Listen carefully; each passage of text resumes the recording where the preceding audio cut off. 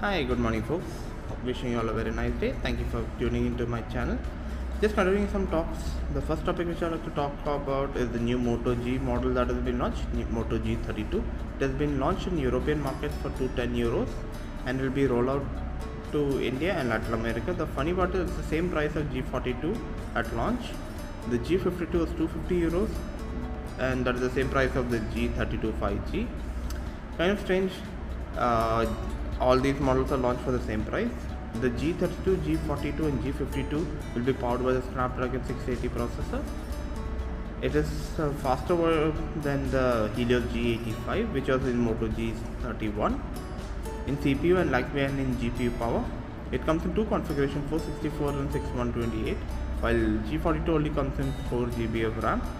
All of them have 5000 mAh battery, but the G32 and G52 has 30 watt fast charging. G32 has a cheaper and LCD packing screen compared to the G52.